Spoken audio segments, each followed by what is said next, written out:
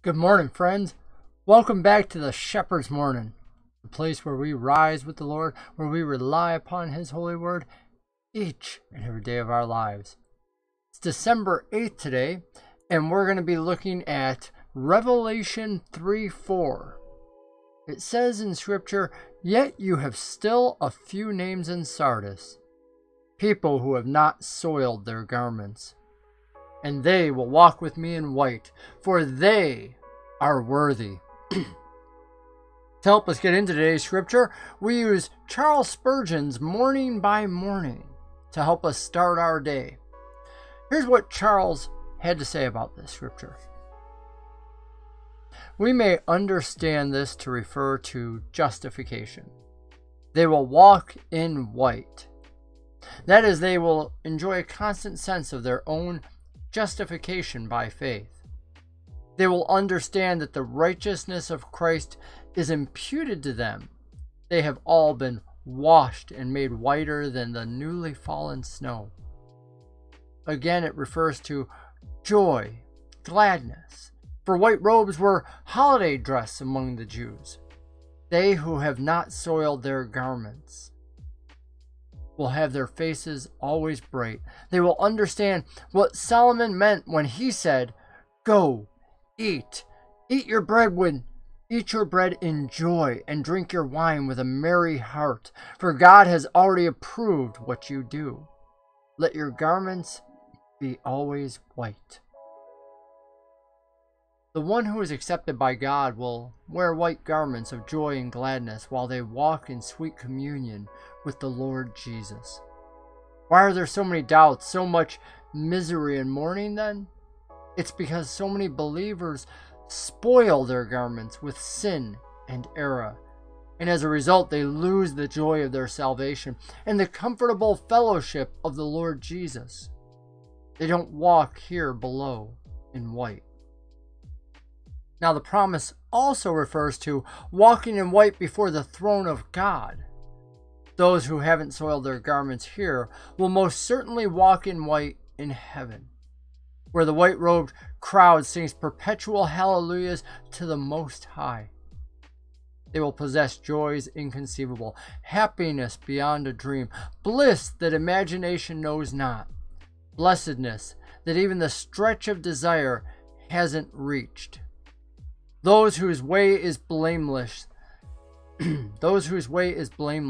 shall have all this, not of merit, nor of works, but of grace. They shall walk with Christ in white, for he has made them worthy. In his sweet company, they will drink from the fountains of living waters. Amen. I'd like to add just a little bit to that, just a clarification, if I will. I know sometimes we have viewers who are new listeners or new to Scripture, and that's a beautiful thing.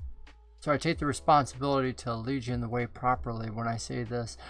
Where Charles began and ended, those are the book stands, if you will, the strength to hold it upright.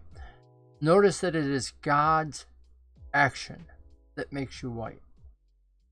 In the middle, he talked about how we'll stand before the throne in white, provided we kept our clothes white here. I want to offer you another possibility. No matter how deeply you stain yourself, no matter how covered in mud you are of this world, no matter how ugly your sins are, there is nothing that God can't wash white.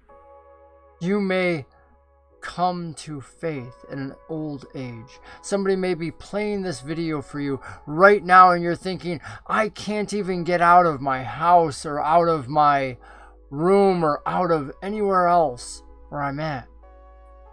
How can I be justified?" Well, it's not by your own works. It's not by whether you kept your robes white. It's by Jesus alone. Jesus, the ultimate washing machine, if you will, for he washes us all, but he doesn't use soap and detergent. He washes us by his blood, by his sacrifice, by his life lived for us, paying the price for all the stains that we would heap upon ourselves and they're ultimately heaped upon him. He takes them and he washes us clean. I would dare say he actually takes our old robes and gives us new ones. For we have a new creation to come, new bodies. And again, it's a gift given to us because he loved us, because he knew us in ways we couldn't even know ourselves. All those dirty little secrets, all those wrong things that we've done, the thoughts that we've had that we wouldn't even want our dearest spouse or our mother to know. Our brother Jesus, our Father in heaven, knows. And because of Jesus' love for us and his sacrifice for us, we've been made clean. He says, let me take those too. Don't try and hide them from me. Don't hold on to them. Let them go and wear these new white robes. Brothers and sisters, we are all, believers or non-believers, going to stand before the throne of grace one day.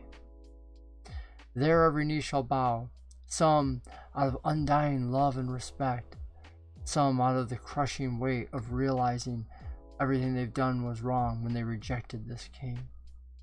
There'll be a separating of the wheat and chaff, but those who believed will be able to stand not by their own righteousness, not by their own merit, not by what they did, by the love of Jesus, who stands between them and God, who washes us clean, clothes us in white, marks us by his blood. And there we are worthy because of him. Brothers and sisters, go out into this day knowing that you have this glorious new opportunity to walk with robes of white today. Who are you going to show them off to? Who will you show Christ's love to? Go forth. And then when you come back tonight, tell us about the amazing opportunity that God gave you today to share his love, to share his son. I'll see you in the evening.